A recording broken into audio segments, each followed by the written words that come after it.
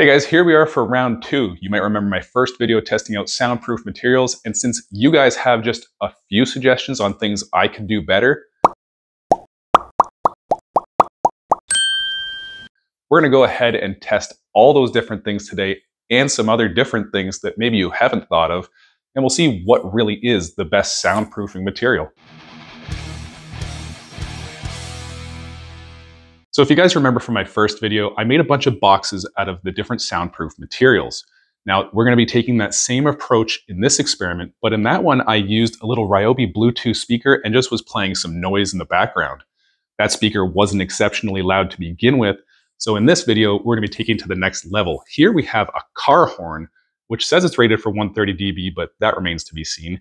We've got a little 12-volt battery to run the car horn continuously, and again our sound meter. Now the first step we're going to need to do is make the ultimate soundproof box. I'm going to be using as many materials as I can, making it as thick as possible. That way the only thing that is a variation for us is going to be the lid on the box. We're going to be swapping out all the different materials on top, so no sound should escape from the other 5 sides of the box.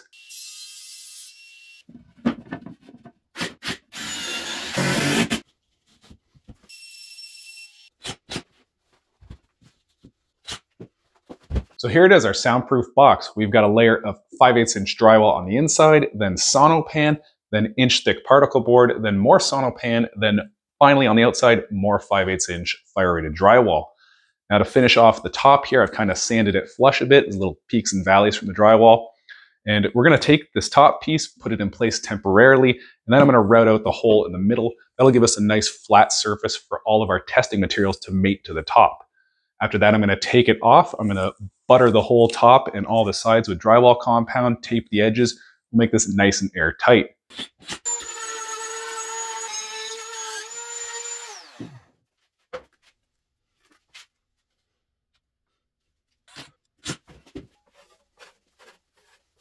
With our box now complete, you see I have it tilted on its side so you can see inside a little better, where I have mounted the 2 car horns and the battery at the bottom. There's a little toggle switch, turn it on and off so I don't die in between tests. We have our dB meter. It's going to be set up in the same spot for every test. And I have a little bit of foam I'm going to be putting underneath the box to kind of like vibration sound isolate the box as best I can. Don't know if it matters, but that's what we're going to do. We have our big stack of different materials here. So without further ado, let's get our baseline rating with nothing on the top and start testing. For every test, I am having this set to max, so we'll only get the max value. Well, the meter didn't like that, so it's definitely very loud. Let's start with our first test, which is just 1/2 inch drywall.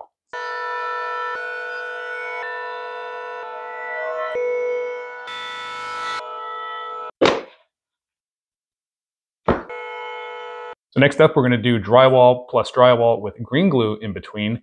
And I don't have green glue and it's way too expensive, couldn't get a hold of it. So we got the PL Premium acoustic caulk here. We're going to give that a shot.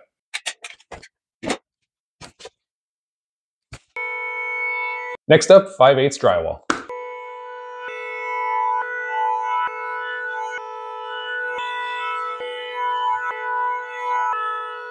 Next up, 3/4 inch MDF.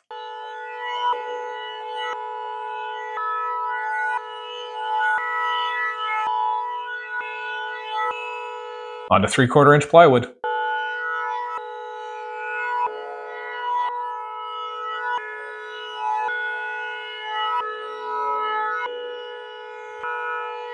And just for gits and shiggles, we're going to try just bare sonopan. And the results are in. Here's a chart of all the raw data. You can see at the top here we have a control of over 120 dB with no soundproofing in place. That being said, every material tested performed very well, reducing that noise by a huge factor, some more than others as you will see. So the first thing I'll draw your attention to is that doubling up of any of these materials resulted in a significant noise reduction. However, adding a 3rd layer basically did nothing, and I would say it's not worth the time or money doing so. Next we look at the worst performing material, which was the foam board. My theory why this is because the foam didn't lay flat enough to get a good air seal around the box, but it might also just be bad at blocking noise, who knows. All the tests with 2 pieces of material that sandwiched either sonopan, foam, rubber, or green glue were kinda all over the place and wasn't very easy to predict what materials would work best together. With that being said, the overall winner here is 3/4 inch plywood, as it had the lowest average score at 90 dB. Lastly, the best material to go with anything else is in fact the Sonopan, as it had the lowest average scores. So in conclusion, if I were to soundproof my shop here today, I would go for the 3/4 inch plywood with the Sonopan behind it, as that was the lowest score achieved at 87 dB, and it would be nice to have those plywood walls to hang stuff up in the shop. But in terms of the cheapest bang for your buck, it's hard to argue with 2 layers of drywall or drywall with Sonopan behind it.